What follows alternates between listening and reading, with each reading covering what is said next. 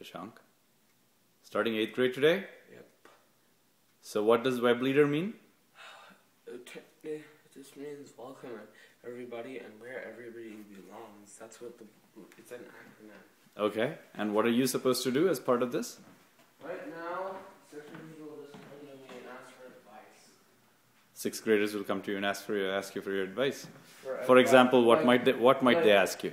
Like, what are teachers like eventually, and they'll ask like what classes are and stuff. It's not really. Okay. They don't have to ask. Right. No, of course not. I didn't. So this is yeah. So this is the last year of middle school for you. Yep. Excellent. So are we ready to go leave?